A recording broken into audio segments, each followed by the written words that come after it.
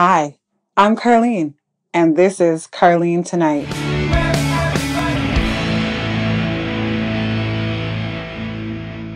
Hi, I'm Carlene, and this is Carlene Tonight. We have with us Mr. Pat Mastroianni, aka Joey Jeremiah. We have my co-host Matt.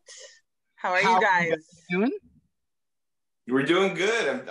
Just like you guys probably, the minimal inner circle. My wife and I, we're going to be not going over to our big, family fest this year. Trying to respect the wishes of everybody to be safe. And so I think this is just a write-off of a year, not just for me, but for obviously millions of people around the world. But the good thing about being home all the time is I try to be creative. So I wrote my autobiography this year. I worked on a documentary for the Palooza reunion that we had last year. Got that all out into the marketplace. So I was able to create some original content, which is nice considering my industry completely shut down for the better part of 2020.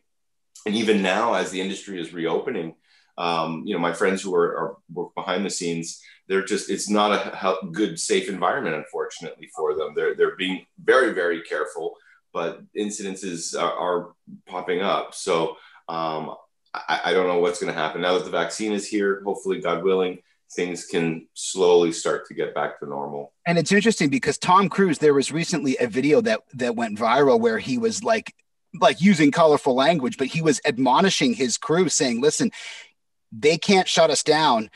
This can't happen, which means you guys have to be obeying the protocol. And it's so frustrating. I mean, I come from a music industry background, and the entire live music industry is I know guys that are crippled. I'm friends with Lady Gaga's guitarist, and he's like, their entire tour was just grounded. Like, it's now what? Right. So, and that's just it. All these independent entertainment venues. That's what worries me. I mean, not only the small business people and everything with the shops and whatnot that are unfortunately affected, but even the small and not industrial, but independently owned music venues, entertainment venues. I have friends who are comedians and musicians as well. Yeah. That's where they make their bread and butter. I mean, my friends who run giant comic conventions or pop culture shows. They have 30, 40, 50,000 people in a weekend that gather together to celebrate pop culture. And I don't see that happening or coming back anytime soon. So really what we're doing now is really the only way to interact with people properly. And we'll just have to hang in there and get through it together. Yeah. For those of you listening, I know Pat from the talent agency I used to work at. So when he walked through the doors, I was like, oh my God, Joey Jeremiah. That's not true. She would say, Mr. Mastroianni, please hold, have a seat. And when they're ready to talk to you, I will, let you through and up the elevator, you can go. So 9 times out of 10, she would make me sit and wait for like an hour just to see my agent. An hour? At least. And then she'd be like, hey, so what you doing?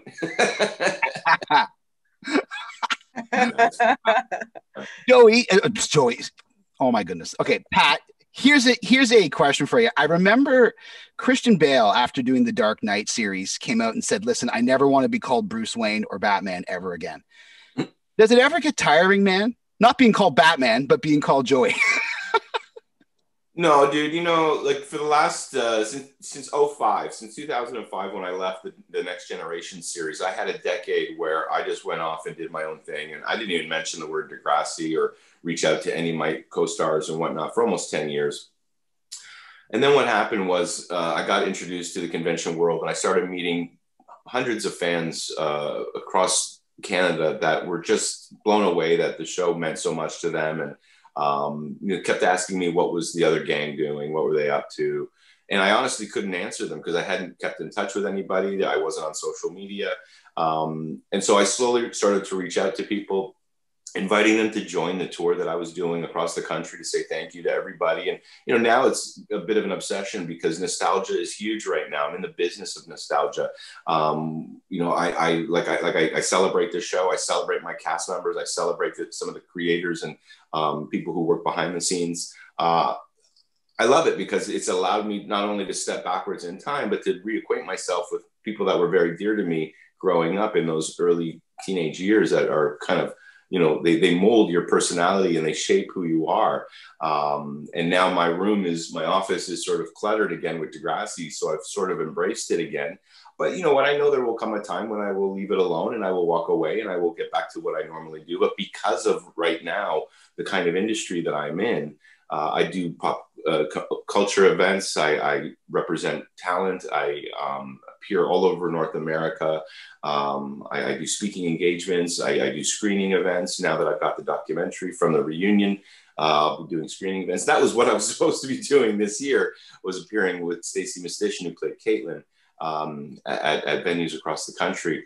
But little by little, things will get back to normal. Right now, I'm just having a nice time. What's been lovely and to help pass the time is engaging fans on social media, creating these events online, and engaging with them, with fans of the show, and hearing their stories and hearing how the show helped them out through a difficult time in their youth. That's been, I think, a real honor for me, because back in the 80s and 90s, there was no social media. There was no way to engage like we're doing right now.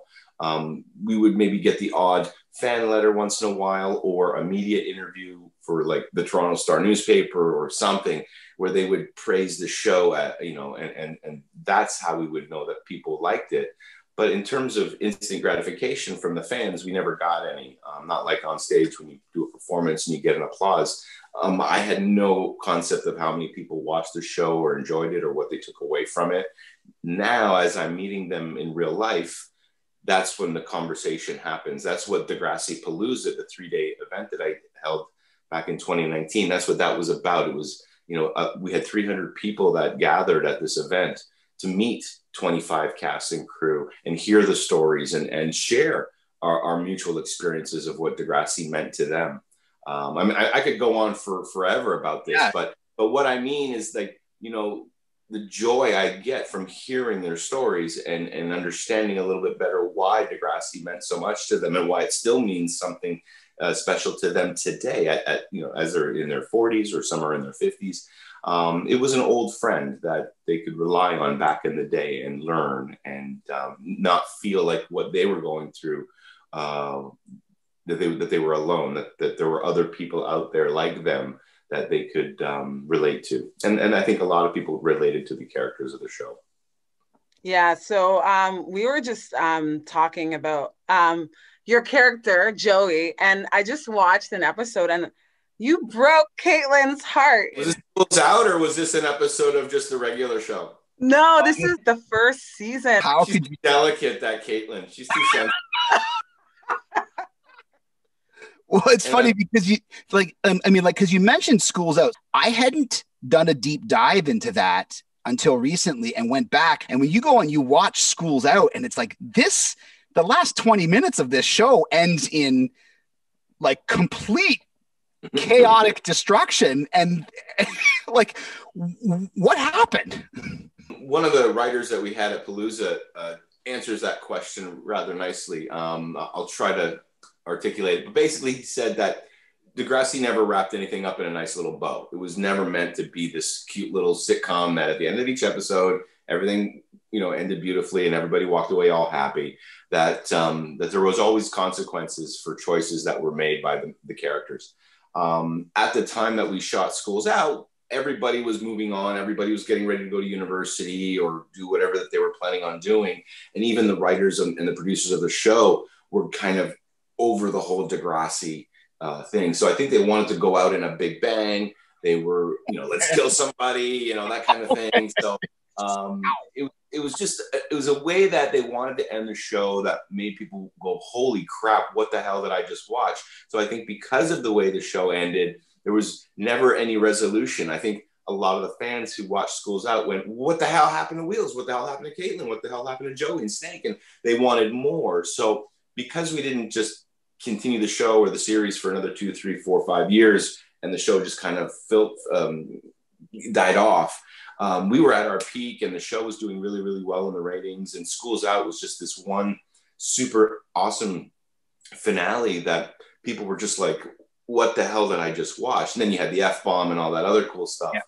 But, early 90s, at the age of 19, 20 years old, it was very, very different television that we were doing with Schools Out. It would look so polished. It looked very Hollywood. And I really, really enjoyed that movie. And we celebrate it often because that's what started the whole Degrassi tour. It was the 25th anniversary of Schools Out.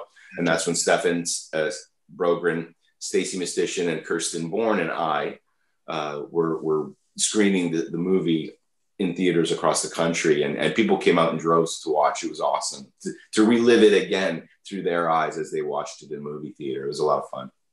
What was it like to be Joey Jeremiah and then live your own life too as Pat?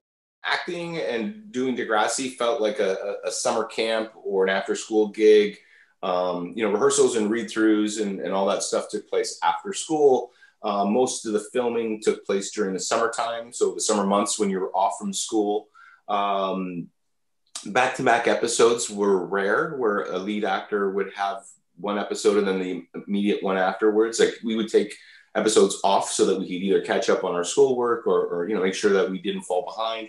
So if Joey was the lead in one episode, the next episode would probably be a twins storyline or something like that. So it never felt like it took over our lives. It was just sort of a part of our lives. And the friends we had on the show were like our friends from school. So, if some of you after school would hang out at a friend's house or on the weekends go and do something, that's kind of what we would do. We stayed in touch immediately after the series ended for as long as possible, but then everybody kind of went their own ways. And with the whole reunion that's been taking place the last few years, I've welcomed a lot of these people into my home. I've gotten to meet their children, their spouses, and they're all completely different than, there's still parts of us that, are like when we were 20 years old, but obviously there's been a lifetime since we've last seen each other. And it's really, really nice to reacquaint with everyone and see where they're at and how they ended up.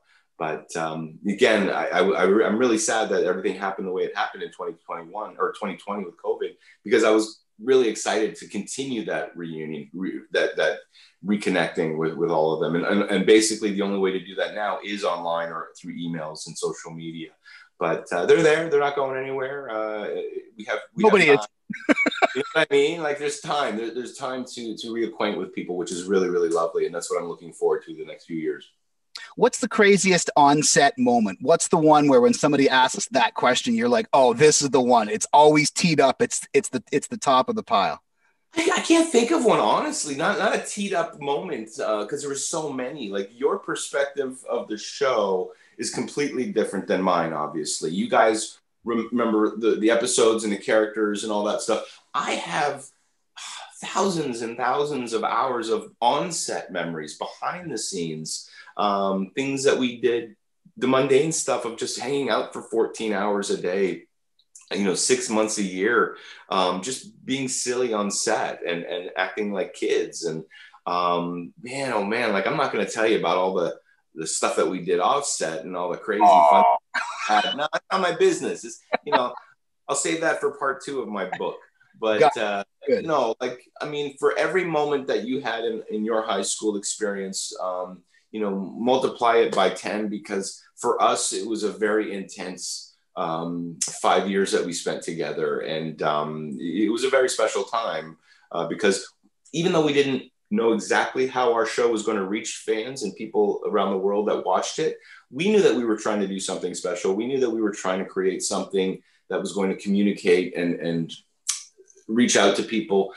We just never understood the grasp of it or the intensity of how people would react to the show.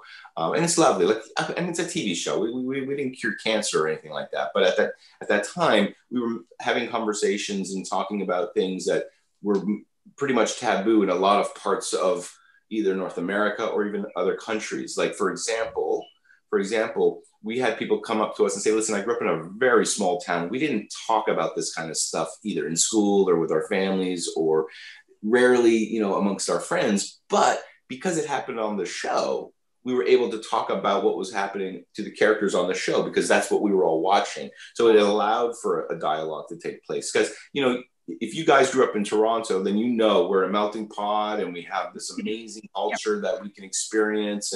But in other parts of the country or North America, some people live very rural, simple lives where it's just, you know, things aren't discussed. So the show allowed there to be a dialogue, which under normal circumstances there wouldn't be.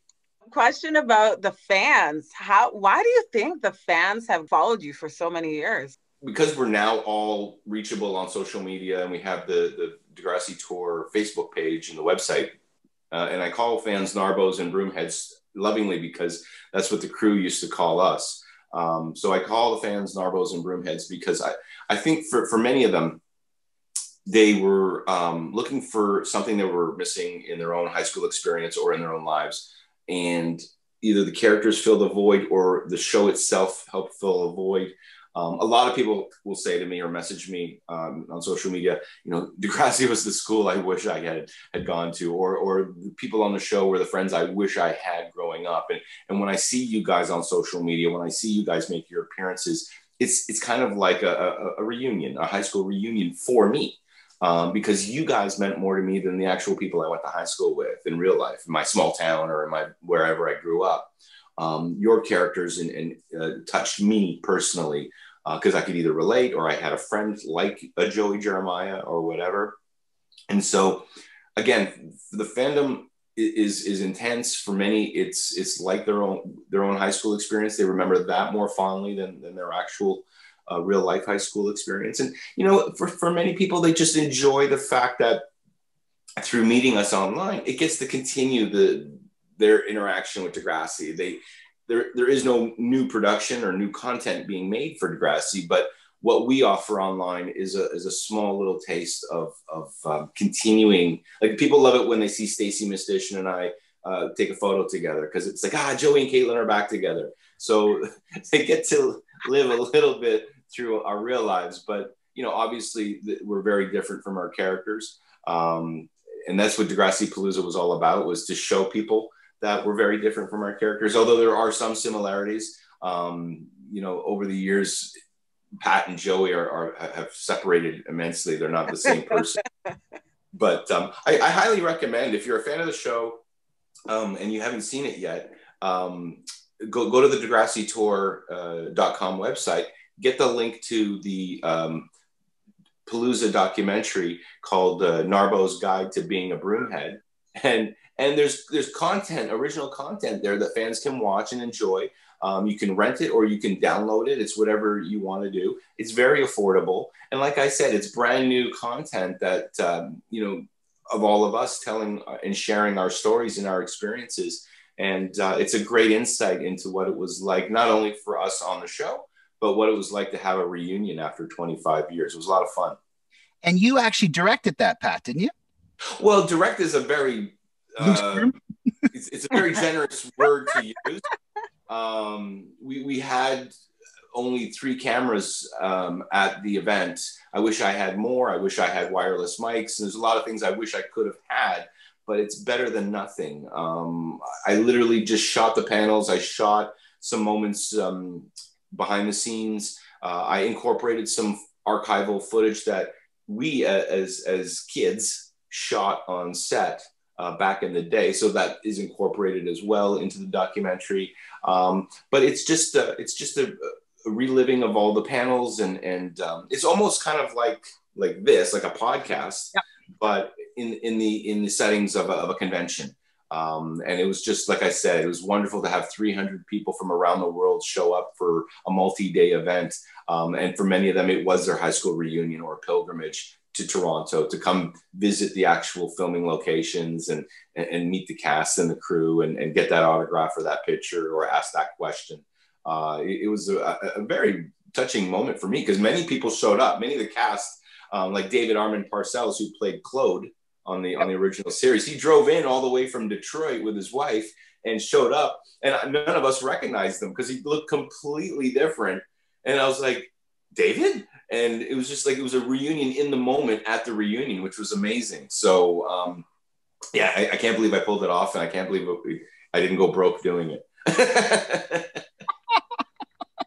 We're glad you didn't go broke doing it. So Question: if things get better, as far as the vaccine is concerned, do you plan to have another reunion tour in 2021? No, and unfortunately, Carlene, I'm not allowed to do it. The people who own the trademark, the people that own the name and own the show now, I have no affiliation with them. It's some corporation that owns it all. I'm not actually allowed to use the word Degrassi in anything. And I learned a very valuable lesson about trademark. The lawyers contacted me and said, "What are you doing? Well, why are you putting on an event?" I said, "I'm just here to celebrate my cast, my crew, one of the co-creators, one of the writers." And they're like, "Yeah, but you're using the word Degrassi. You're not allowed to do that." So I don't know if I'm going to ever do something to that degree of a get together like I did with I hesitantly say the word Degrassi Palooza. I call it Palooza. But to do a reunion without the support of the people who own the copyright was difficult, because it would have been lovely to have their support. But I just did this as a quote unquote fan and put on this event to celebrate the show, to celebrate the people who created the show. And that was it. I even said it's a one-time event. It will never happen again. Unfortunately, we lost one of our co-creators, Kit Hood, only 6 months after the event. He unfortunately or suddenly passed away at his home in Nova Scotia. And so, one of the co-creators is gone, unfortunately. But we have that experience of having him at the event and having him share his stories with us, which was absolutely wonderful to be able to see him one last time, but also to celebrate him. And that was my ultimate goal with this event, was to celebrate the unsung heroes from the original cast and crew and give them a moment in the limelight, to feel that love from the fans that I had been feeling for years during the tour. I wanted many of my other cast members and creative team to feel that experience as well. And they did. And they were very grateful for that experience. The one thing that I remember doing research on the show is that, how what's it called? Seinfeld, Friends, all the other shows, they get royalties. And Degrassi is one of those that you guys as actors, because even when the show is rerunning, there's no, you don't make royalties off of it. There's no residuals at all? No residuals. Not on the junior high and high. That was a non-union show. We didn't have agents, and we basically signed our lives away as young performers, or our parents signed our lives away. At the time, we didn't know what we were doing. We obviously didn't know what the show would become or how it would live on for decades afterwards. We were just kids happy to be working on a TV show. So back then, how I would describe it was, it gave me a career. It gave me a life I wouldn't have had if it wasn't for the show. And you can't monetize that. You can't put a value on that opportunity that was given to me and other cast members. So the royalties really didn't matter, because we got this great career out of being on the show. The next generation was a completely different ball game.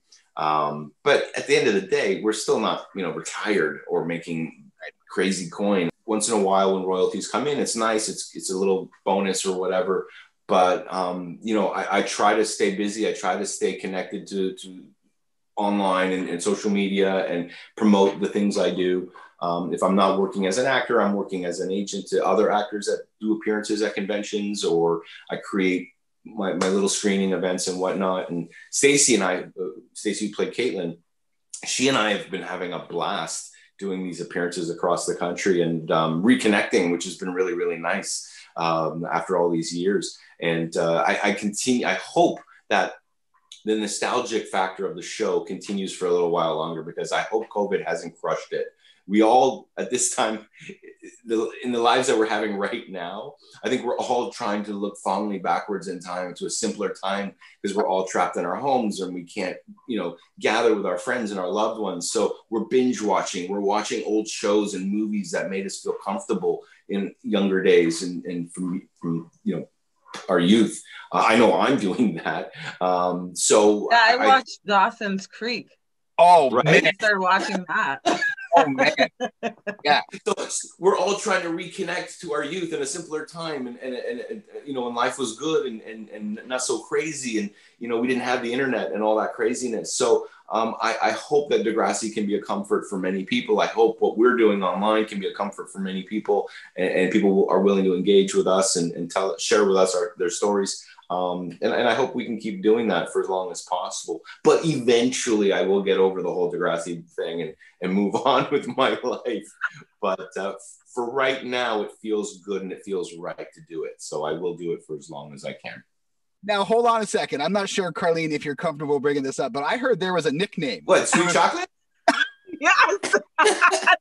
Unpack this for me, because that's fantastic. But look at her. She is. God, she's adorable. Just adorable. I mean, fantastic. Wow. Thanks, guys. You try to have fun with every, moment you can in your day, right? So every little interaction with people that you have throughout your day, even if it's something small like me calling the office to speak to my agent and Carlene would answer, it's just nice to have a little moment with people. When I was doing my convention appearances, you would only have maybe 1 or 2 minutes with each person that would come. Like, they would stand in line, they would come up and they'd shake your hand and get an autograph or a picture and they'd leave.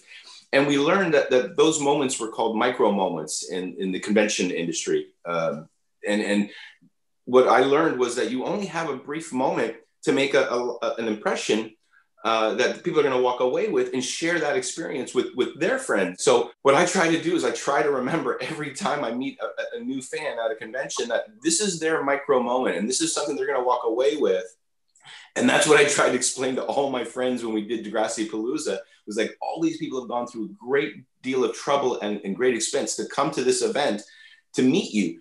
Please give them that moment that they're going to walk away with. And they did. All my friends, when we did Palooza, they all did it. They were all fantastic with their fans. But I try to do that in my everyday life. And that's something that hopefully people watching this video blog, can walk away from, is that even if it's a short moment that you have with somebody walking down the street or at the grocery store or whatever, we all have our lives. We all have our issues. We all have our baggage and the shit that we're going through in our lives and whatnot. If you can give somebody a 30-second micro moment that makes them walk away going, oh my God, that was so nice, or that was so amazing or unexpected, or that put a smile on my face, then that's a good thing. And now imagine if millions of people did that around the world every day and had micro moments like that every day, how much better this world would be. If we could all just understand and appreciate that everybody has their own thing and that it's not about you. Everything in life is not about you. So, a moment with you calling in the office going, hey, Sweet Chocolate, how you doing? Like, it's silly. Oh, great. But it's something you remembered, right? It's something that meant something and it was a nice moment for you. And that's fun, right? So yeah. I hope to recreate many micro moments in the future with fans and loved ones and people once this whole thing ends with COVID. But yeah, it's a real thing. It's an amazing thing. And I'll tell you why I learned this. Kevin Smith taught me a valuable lesson, because he said to me on stage in front of 5,000 people, he said, Pat, we met many, many years ago, back in 1990 in Vancouver when I was a film student, and you were doing an appearance with a couple of other Degrassi members. And I came up to you, I stood in line, and I came up to you to get your autograph, and I said, I want to be a filmmaker one day. I'm a writer, and I hope to make my own movies. And Degrassi, is exactly the style of filmmaking that I want to do in terms of writing for characters and whatnot. And he just looked like a normal guy to me, right? And even though I don't remember this moment, he remembers this moment. He said to me that I blew him off, and I said, yeah, good luck with that. And he literally was like, oh, okay. But honestly, I said, Kevin, I would never speak to somebody like that. But he said to me, no, you were not rude to me, but you were dismissive in the sense that, oh, you're just another guy who wants to be a filmmaker. I'm like, dude, I wouldn't do that to you. So we had this banter back and forth, but he remembers his micro moment differently than obviously I did. And he took away from that experience as like, you know what? He doesn't believe in me. Screw him. I'm going to do it anyways. And he obviously pursued his career and did very, very well. Created Clerks and all that fun stuff. And I joke with him to this day. I'm like, dude, I could have been in Clerks. Is that what you're saying? I could have been Ben Affleck. And he's like, nope. Yeah, nope. Right? Yeah. So, we've bumped into each other many, many times over the years, obviously. He came and did his experience on Degrassi. I think his little revenge to me was to split up Caitlin and Joey. when he had his Oh. Jay and Silent Bob do Degrassi experience. So ultimately, he got his revenge on me by breaking up Caitlin and Joey. But I think it's funny. It's all good. Like we all joke, we laugh about it today. But yeah, he told me that his micro moment with me pissed him off enough. But they do say that thing that first impressions are everything. So that the first impression that you give someone, I guess it goes a long way. Like even years later, he still remembers that. Like he's not letting go of it, right? So exactly. And he's already told me, like, he has no grudges against me about the whole experience. But I'm like, dude, so now I'm very aware and I'm very conscious of every little moment I'm having with people. You know, I had my micro moment with Michael J. Fox a couple of years ago at Fan Expo, where I got introduced to Mr. Fox after a long day of meeting fans. One of the organizers said, "Would you like to meet him?" I'm like, dude, are you freaking kidding me? He's my idol. Like, I grew up wanting to be him as an actor. He is really the ultimate performer for me in terms of what I was trying to emulate. And so I basically got to meet him, shake his hand, say thank you, and tell him that he, you know, motivated or inspired me as a young actor. And I emulated him on Degrassi Junior High. That's why Joey had a skateboard. A lot of my mannerisms on the show and a lot of things I did character-wise were based on, in my head, going, how would Michael J. Fox play this? How would Michael J. Fox play Joey Jeremiah? And that's how because I didn't know how to act. Nobody, you know, taught me how to act. I just was on the job learning it as I went. I had the ability to memorize dialogue, which was a gift. And unfortunately, I no longer have that gift. But at the time, I knew how to memorize. I knew how to hit my mark. I knew how to, you know, walk through a scene, but how to actually act and be in the moment were things I had to learn on the job. And Michael J. Fox was sort of like, you know, the guy I would look up to as this short Canadian actor. I was like, oh, I'm just like him. So I tried to be like him. And I was a big fan of Back to the Future. Who wasn't? Who wasn't? Right? Yeah, but did you own a DeLorean? No. No. Did you? I literally bought a DeLorean because I freaking loved the movie so much. And I wanted to be Michael J. Fox. So I literally would sit in the DeLorean and drive around in the DeLorean. I'd be like, I'm fucking Michael J. Fox. So like, that's how much he meant to me as not only a mentor, but just, you know, everybody wanted to be in Michael. Everyone wanted to be Michael J. Fox in Back to the Future, right? I'm your fan too, Joey. You're always the cool kid, but even though he's like nerdy with these crazy little one-liners. That's Yan Moore. That's all Yan Moore, our head writer. He wrote all those silly little one-liners, and you know, whenever Joey would talk in the mirror, like, "Oh, you're going to be the coolest guy at Degrassi," like all this weird crap. I'm like, where does he pull this stuff out of his ass? Like, honestly, Yan Moore, this one man, created this universe, this world with all these dynamic characters, and yeah, he had other people help with the writing, and the producers were involved as well. And even the actors themselves contributed to the development of their own characters. He still had to write it all. He still had to, you know, create these amazing storylines and plot lines that sometimes spanned over seasons, not just 1 or 2 episodes. But you had the Spike storyline all the way from junior high throughout high and whatnot.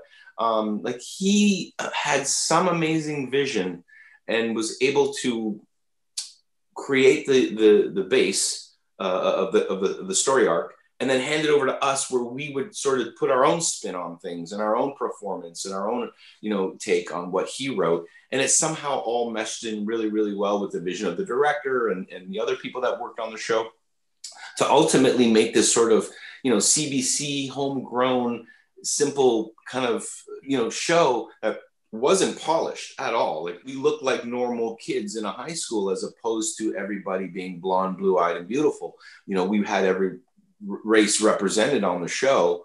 And the nice thing was that they weren't just the tokens. They were, you know, characters with serious storylines, like the Yik Yu character, or, you know, the Diana character that's struggling with her older brother who's trying to keep her from going out after school with her friends, like things like that. Because and we had that conversation at the reunion event. Like, did Degrassi do enough to represent different cultures and different backgrounds? Like, yeah, we had black, white, all that stuff, but there's a lot of in between as well. And did we do enough to highlight those things? And I think we did okay.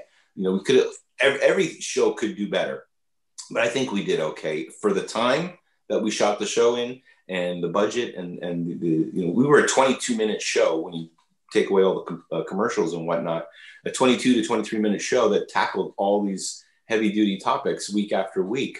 And that's all Yan Moore right there. And that's why I gave him the Narbo Award at the event.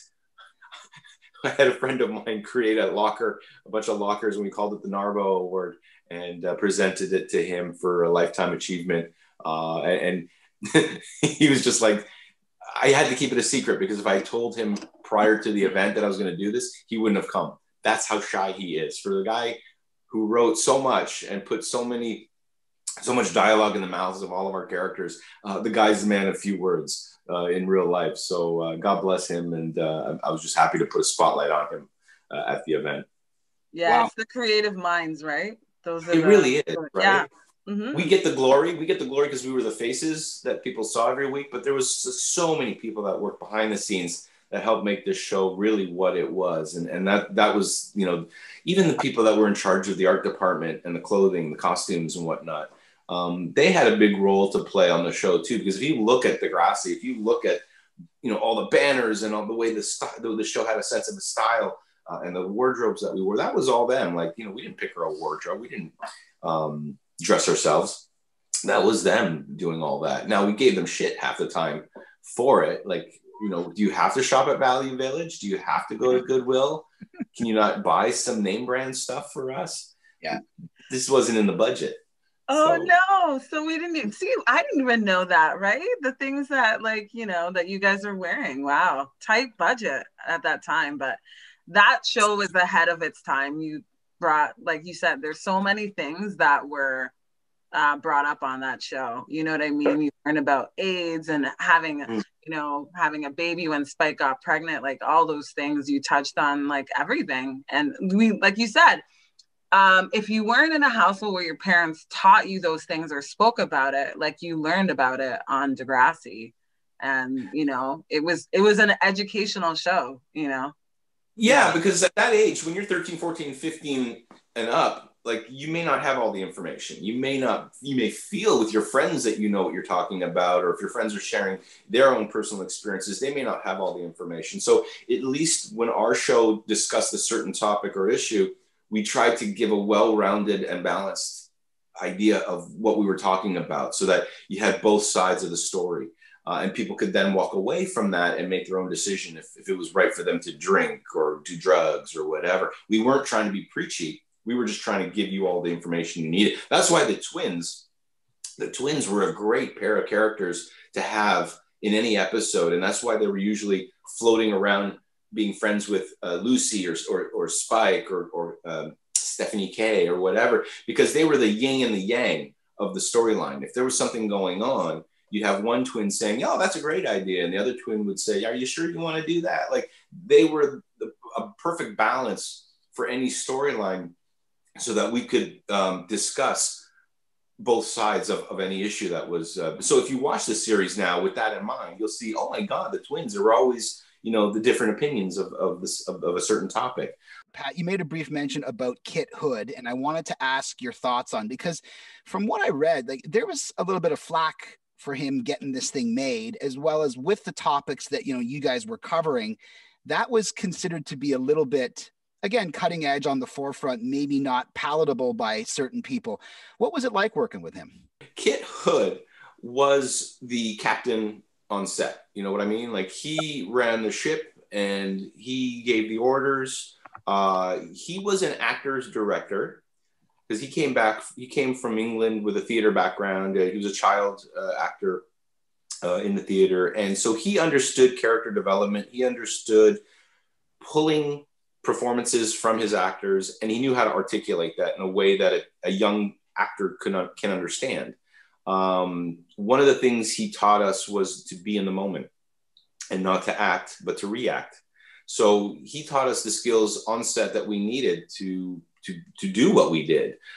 Sometimes he would try to manipulate us. So for example, if my character needed to be extremely serious in a scene, but I was feeling giddy that day and I couldn't do my performance without laughing, or I couldn't keep a straight face for whatever reason. Because at the time I was still blown away that I was an actor, and I would sometimes stop in the scene and in my head going, holy fuck, all this is happening right now and it's focused on me.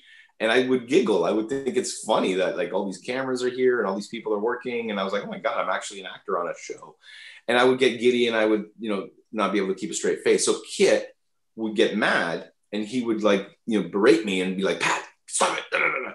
And I would like get all serious and be like, oh my God. And then like, so he knew how to have a conversation with a teenager to make us understand, to make us better performers. But he was firm, but he was a good director. And, in terms of, he didn't do any of the behind the scenes stuff with the accounting and the producing. That was all Linda Schuyler, but Kit was the guy on set that made everything happen on set. So to have that energy, to have that positivity, to have that creativity was awesome. Like he was really the driving force when it came to being on set and filming and what he was able to pull out of all of us as actors.